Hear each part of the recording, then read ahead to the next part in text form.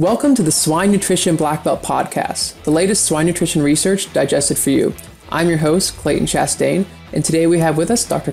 Levesque, a swine nutrition professor at South Dakota State University.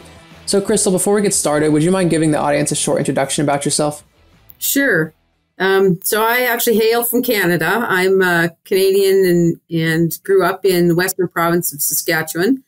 We had, at that time, in the 70s and early 80s, we had about 50,000 broilers, which was really big in Saskatchewan. We were the big producers, not so much anymore, but we had about 120 head of cattle, and I think we had about 1,200 acres. So my dad was a busy guy. But one of the things that I maybe learned earliest on the farm was my dad had very little patience for a lot of different things, but when it came to livestock, that was different. And we learned it was different in the barn. And I guess it was just a family thing.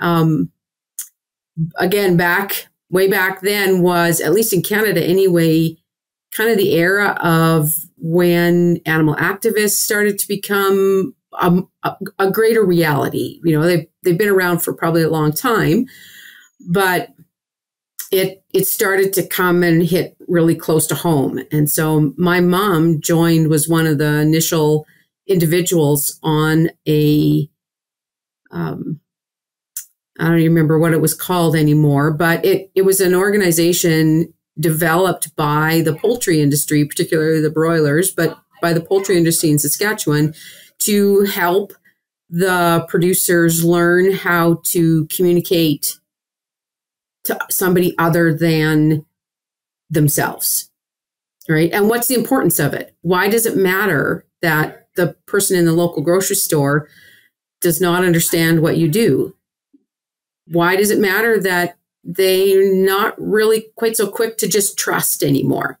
So anyways, I've gotten off, I guess, of where I'm from, or what I do. But after 3 children and getting them off to school, I went back to school and did my bachelor's and my master's, and took a short hiatus to open a restaurant, and then went back for my PhD. And yeah, so I got a really crooked path to where I am, but it's been good. Learned lots of lessons along the way.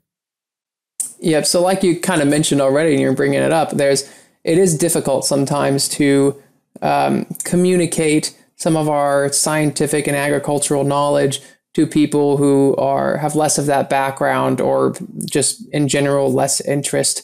And you've had plenty of graduate students, and we've both been graduate students ourselves. So from your experiences, what would you then say is like one of the better ways, or some tips that you can keep in mind when trying to train graduate students to communicate better the scientific knowledge to non-academic audiences? Yeah, I think one of the biggest things we need to do as supervisors is we need to understand how to do that.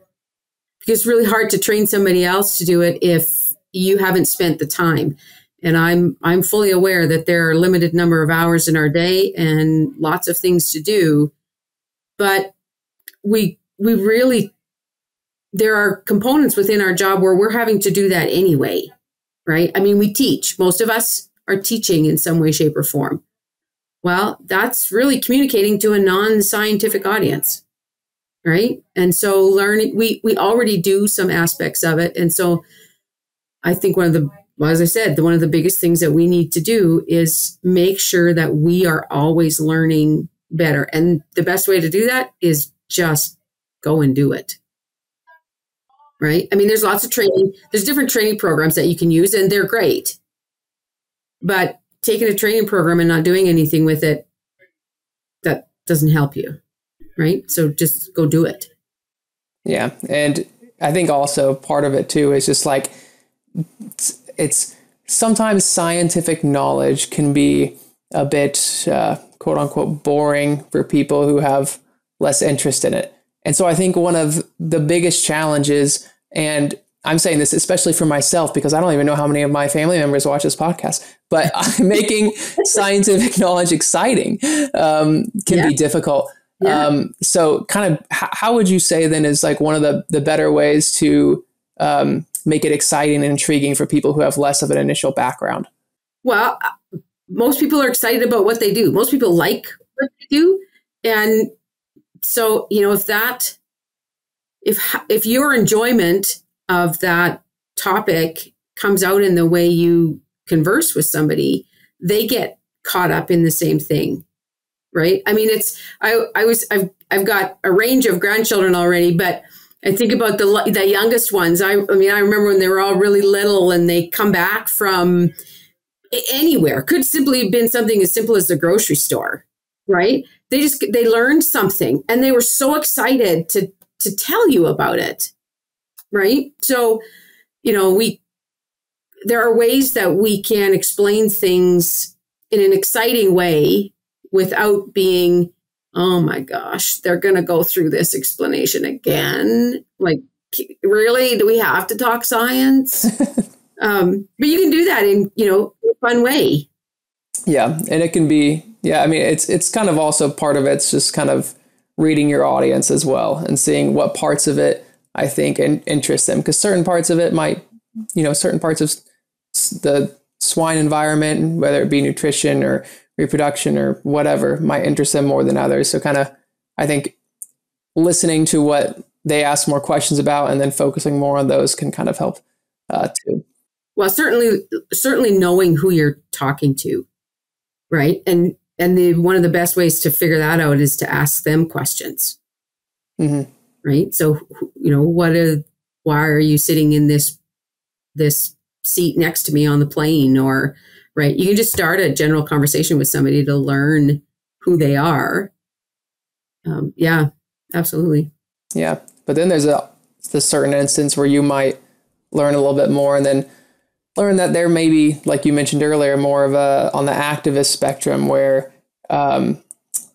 whether it might not be as aggressive, but they're kind of prone to automatically disagree with anything you might say just based on the work or the field of work that we work in. So when kind of talking with someone like that, I mean, obviously if it's not a full-blown argument, but when talking with someone like that who kind of already has a disposition against animal agriculture, what recommendation would you give for kind of dealing with that situation? Yeah, and that can be tough. I would say probably most of the time, there is some piece of animal agriculture that you can agree on. Even if it comes down to the individual that you're talking to probably is really passionate about making sure that the animals are being respected. Right? I mean, most of the time that's where people come from. Well, we want animals to be treated appropriately. Well, we can agree on that. I absolutely feel the same way. I want animals to be treated appropriately. How we define that maybe is different. It's hard to ask animals, right? But we can agree on that. Absolutely. Right. We can at least agree on that point that's both of our goals is to treat animals appropriately. Now, if they say, well, I'm, not really interested in eating meat. Okay. Right. You don't, that's okay. I don't, that's, you have that choice. So most of the time there's even if it's a small thing, something that you can agree on. And then the rest of the stuff, you just kind of have to agree to disagree. But hearing them out doesn't help to argue, right? Hearing them out is probably your best course of action. Yeah, I think that's a good point. That kind of does go back to this, like we said before, just knowing your audience, reading the audience, and kind of identifying those points that you can maybe agree on to calm the situation a little bit, especially if they do get more heated and argumentative. But so I guess my final question then is in terms of graduate students, and I mean they're just entering this scientific academia field, and like you said, it's like a kid going someplace for the first time where they're all excited and they want to share everything they've learned with their family members and their friends. So where would you say they struggle the most in communicating that knowledge? From like speaking with others outside of their field, or outside of non-academic audiences, their parents who they might have grown up in the city, whoever it may be, but like, because I mean there is that struggle, and we've talked a little bit about that struggle in terms of like making it exciting and everything, but just in terms of effectively communicating what they learned without making it boring and also making it understandable. Do you think there's a specific area that graduate students or younger graduate students tend to struggle with more with that communication? I would say maybe it lies in two areas. One would be knowing when to stop. So that, I mean, we get excited and we just talk and okay, stop, but they're not listening anymore. But the other one would be, again, even with family, figuring out what's that sort of common denominator that you can then build from, right? So, when I was in grad school, my parents didn't know anything about stable isotopes. I was using them all the time, but they did know about sows and baby pigs. So it was at least a place where we could start. I want to feed the sows better to get really strong pigs. Oh, okay, yeah, they could track with that, right? Well, how might you do that? So you start somewhere that you've got a common denominator, and you can build from there. Know when to quit. Yeah. It can be a little overwhelming for any amount of information that anyone receives at any point. So, yep. L-Biotics, the pioneer postbiotic for digestive health in pigs, brought to you by Adair Biome. With over a century of experience in postbiotics for digestive health, L-Biotics contains heat-treated lactobacillus cell bodies and their metabolites. Stable by nature, L-Biotics can be easily stored and incorporated in compound feed. Well, I believe that's all we have time for, Crystal, but thank you again for coming on the show and sharing all of this with us.